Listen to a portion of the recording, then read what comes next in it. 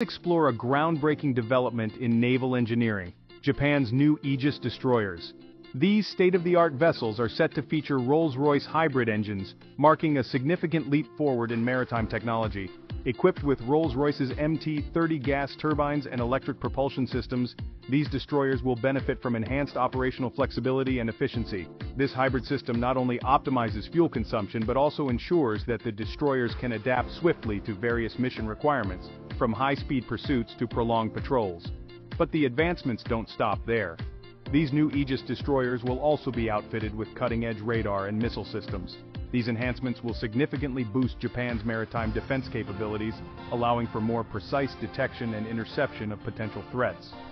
The integration of such advanced technologies underscores Japan's commitment to maintaining a robust and modern naval force. This initiative not only fortifies national security but also exemplifies the